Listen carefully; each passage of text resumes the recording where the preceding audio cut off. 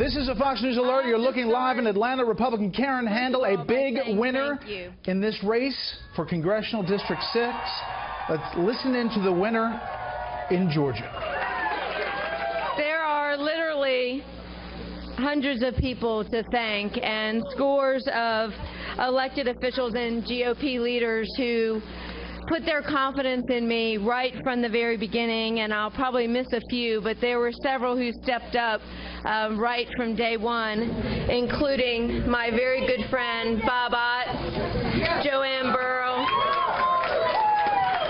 Terry Null, Joe Gebbia and Bates Madison, Joe Lockwood, my hometown mayor Jerry Wood. And I need to thank, on April 18th, I said to everyone that this was going to be a very, very tight race. It was going to be contentious, and it was going to require all hands on deck. And that's exactly what we had.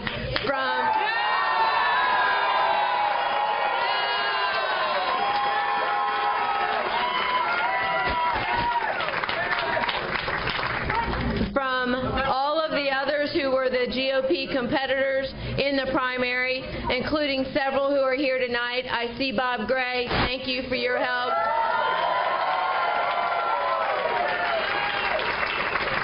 Every single member of the Republican Georgia congressional delegation, our constitutional officers, the legislators, Governor Nathan Deal and First Lady Sandra Deal, Senator Perdue, Senator Isaacson, and my very close friend, Senator Saxby Chambliss.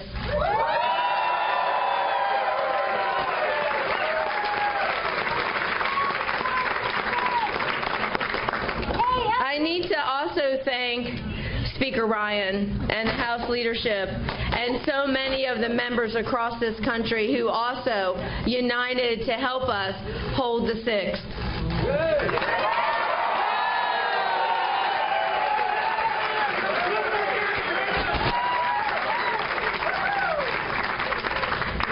And a special thanks to the President of the United States of America.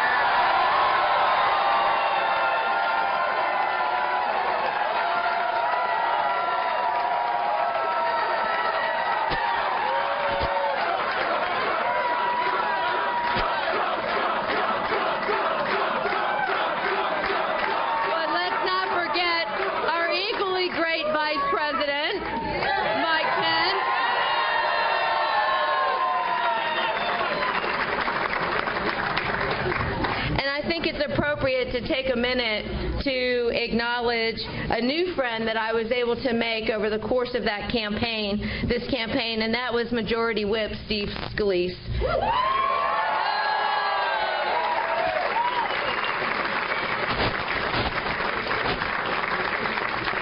Right up until that tragic day on the ball field, Steve would drop me a text message every single week, just to make sure I was doing okay and hanging tough. I think he even called me the Terminator in one of them. Wasn't sure about that one, Steve, but hasta la vista. Let me just tell you. But really and truly, what happened on that ball field was a terrible tragedy. And we need to all continue to lift up Steve and the others who were injured that day. And we need to also lift up this nation so that we can find a more civil way to deal with our disagreements.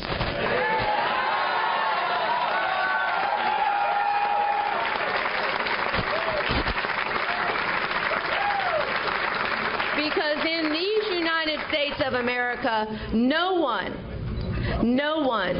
should ever feel their life threatened over their political beliefs and positions.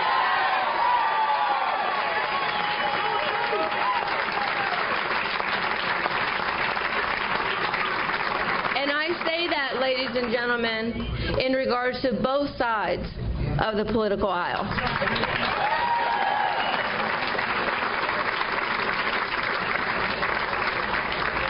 Through this campaign, I have had a really great joy of getting to know any number of our leaders in Washington. And let me tell you, Even though within our own GOP family we sometimes have disagreements, these are fine men and women who are doing their level best for this country.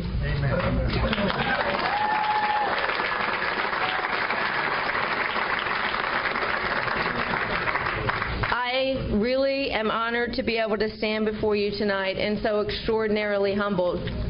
But as everyone knows, most big things are not accomplished by one person alone, and I had a tremendous amount of support in this campaign from each and every one of you to a great campaign team. They really are. Yes, give them a hand.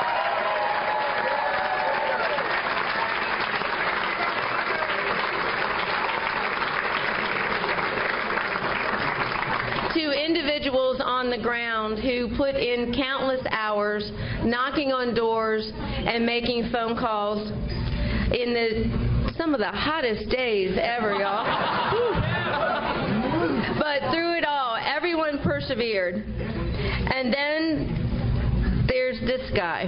That guy.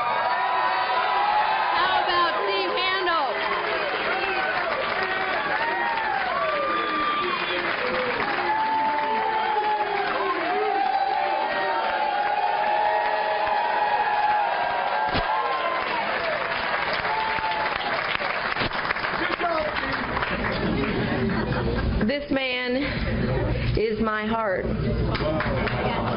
He tells you he's my #1 supporter, and I can tell you that in everything I have ever attempted to do in my life, he has been my #1 supporter. And there are no words to say how much I love you.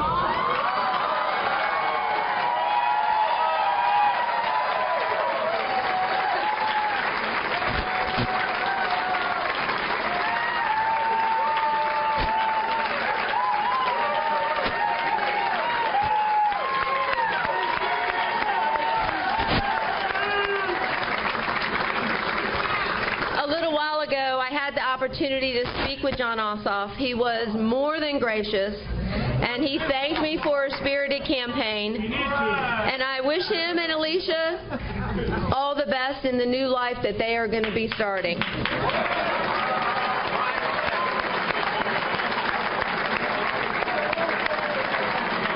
Now tonight I stand before you extraordinarily humbled and honored at the tremendous privilege and high responsibility that you and the people across the 6th District have given to me to represent you in the United States House of Representatives.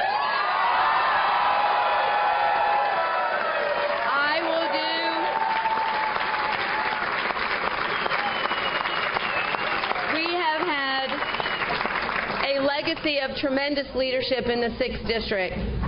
Our very own Tom Price, who's now Secretary of the HHS.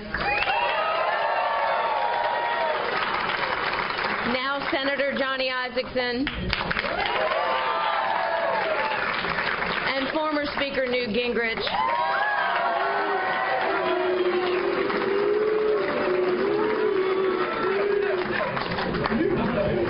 These men, these statesmen, have created very, very big shoes to fill. And I will do my level best to live up to the standards that they have set.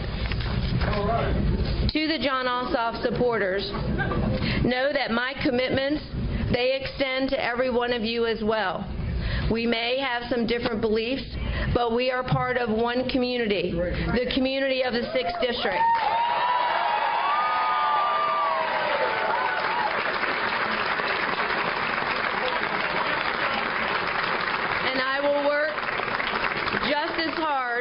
To earn your confidence in the weeks and months ahead. And I give every Georgian this promise. My promise is to work every single day relentlessly to make our state and this country a better place.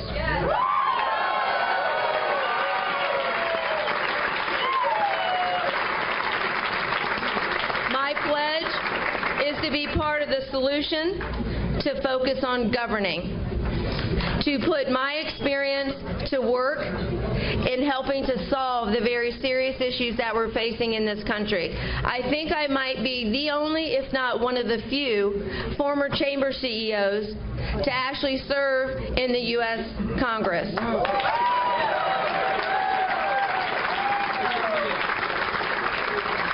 And I know I'm one of the few who have come out of local office as a former county commission chairman, and I'm also one of the few former secretaries of state.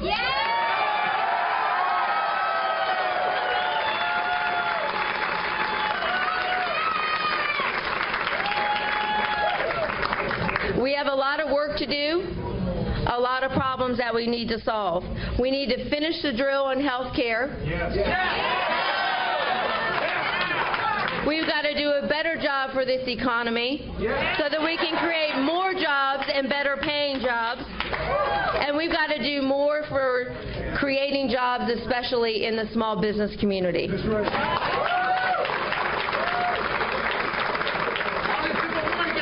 We have to make sure that we move forward with comprehensive tax reform.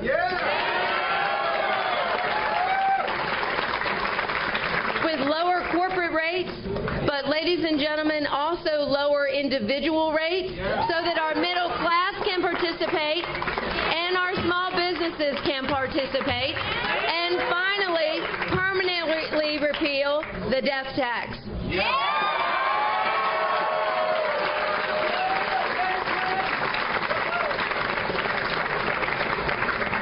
And to our veterans in the room,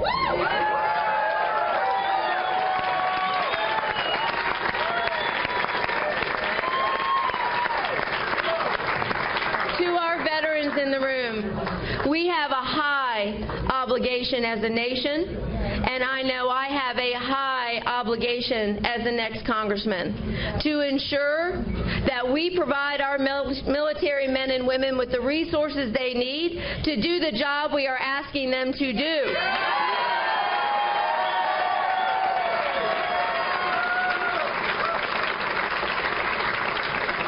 And that obligation extends when their tour of duty is over to them and to their families so that we meet our commitment to them.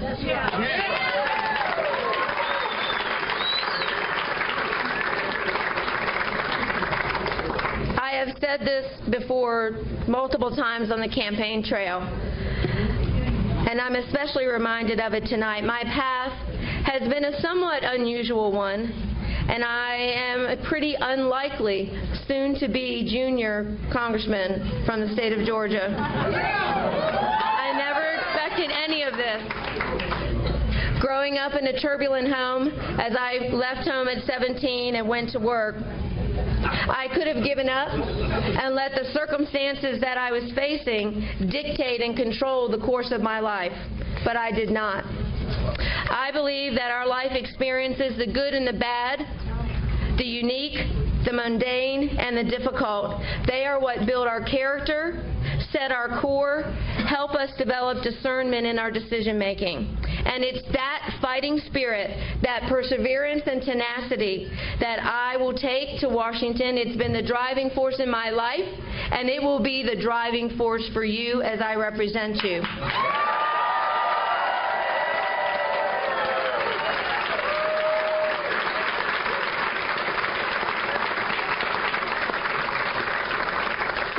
Many people have lifted me up in the tough days of my life.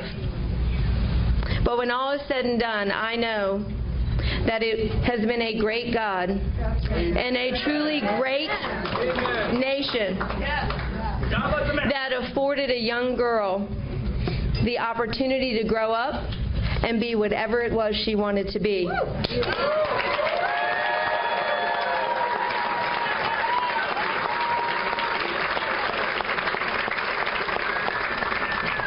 Also very well aware of another obligation that comes with tonight's decision by the voters.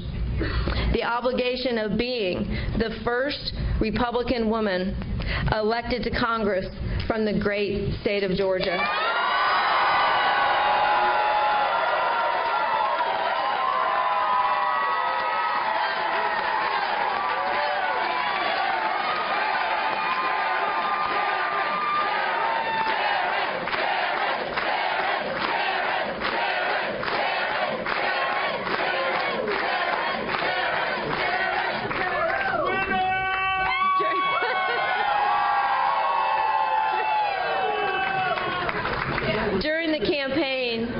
met a young girl named Sophia.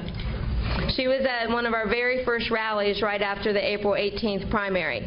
Sophia is a beautiful 8-year-old girl, and she had been following the race and told a mutual friend how much she thought that I should win. So I talked to her a little bit, and here's what she said to me. This is an exact quote. "Karen, if you can win, it says to every 8-year-old girl that she can do it too."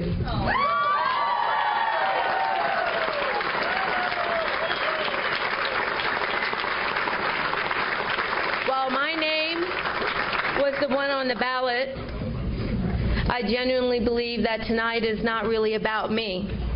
It's about all of those young and not so young little girls and boys out there, the ones who have been underestimated most of their lives, told that they couldn't do it or that they weren't good enough, the ones that were always counted down and out.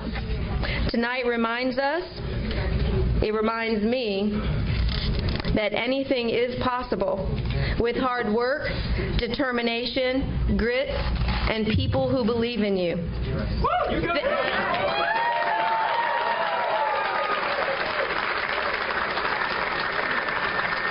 Thank you for believing in me. Yes, right. There we go. Tonight's victory, it's for you, and it's for every single citizen in the 6th District. It's for every single person with a dream. Someone gave me a bracelet a few years back, and it said something that I remind myself of every single day. She believed she could, so she did. Well, friends, we did.